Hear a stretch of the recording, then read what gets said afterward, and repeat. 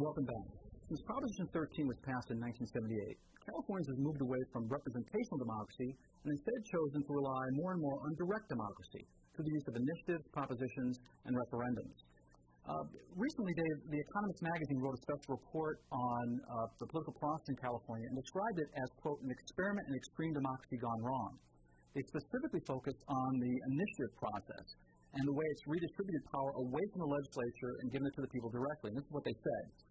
The net effect of all the initiatives is that the legislative branch of California's government has been split into two. The initiative process, originally meant to be a safety valve, has in reality become a rival to the legislature. Two lawmaking bodies, the voters and the representatives, are in open competition. The tragedy is that this undermines democracy by eliminating one of the main purposes, accountability. So, does the initiative process need to be reformed? I think it definitely does. I don't think it's the kind of thing we need to do away with completely. I think it had a purpose and served it well. I think that if we can get back to a situation where we once again have a functional legislature that is responsive to the needs of the people, you'll see less and less demand to use the initiative process. How would you like to see it reformed? Well, I think the idea of the sunset certainly is a good idea. Like after 10 years, if the voters don't approve it again, it goes away? Exactly. I think those things need to be reviewed because it's always done in a relatively short period of time, even if it's a year or maybe two in the process of putting it together and getting it before the voters. And oftentimes, the people don't know all of the negative effects or unintended consequences of these initiatives until it's too late. And the courts have taken a position that they won't review these initiatives before they go to the voters in many cases to determine the constitutionality beforehand. So you get this frustration on the part of the voter many times that passes an initiative thinking it's going to solve a problem and then the court states unconstitutional. What do you think about the initiative process? Well, I think that Hiram Johnson started, I don't know if you call it an experiment, but he started a process to allow voters to speak. And that's what he did in California. He was trying to reform the system then that had a lot of problems, and frankly, there was a lot of graft going on in the legislature way back when. The fundamental reason he wanted to reform government gives people a voice, I support. But I agree with Dave and most everyone else, we need reform in the system because what we've created really is just a cottage industry of people who create initiatives, who do the polling and the testing and the commercials, and they write the ballot statements, and they run the mail that goes to people. And it's never really on an issue. It's just about making money. And that's why we have sometimes upwards of 20 different initiatives that might be on a ballot. We need to have a high threshold for voters, and then we need to make sure there's a review period, like David said. So it's really something that the state of California, the people come together and say, this is important.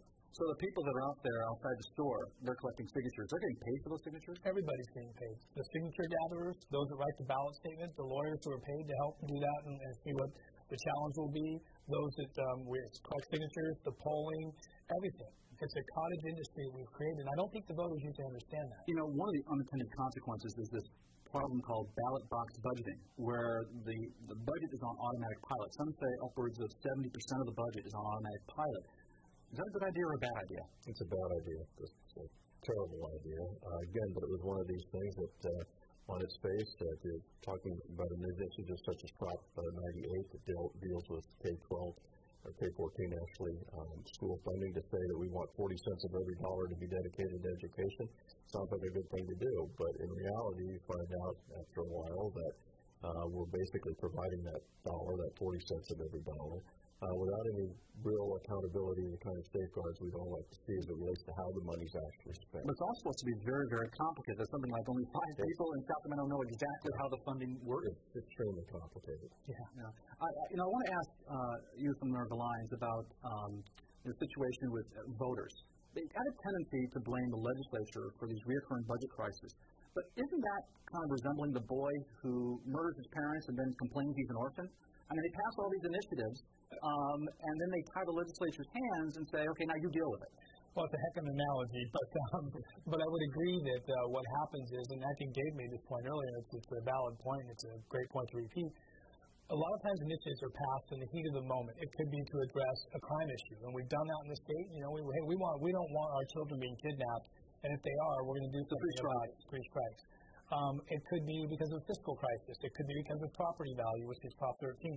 These all inherently have wisdom and are smart, but But every 10 years, we should reevaluate, do we want to do this? Because here's the implications of it. We may want to keep it, we may not. But it's not a good idea to have any business literally only be able to spend 25% of their money on investment or anything else, the rest of it locked up, makes it very difficult to do. Government has its hands tied, and a lot of it comes from the courts, by the way. It's something we haven't mentioned. Lawsuits that happen in California regularly will tie the hands of the legislature.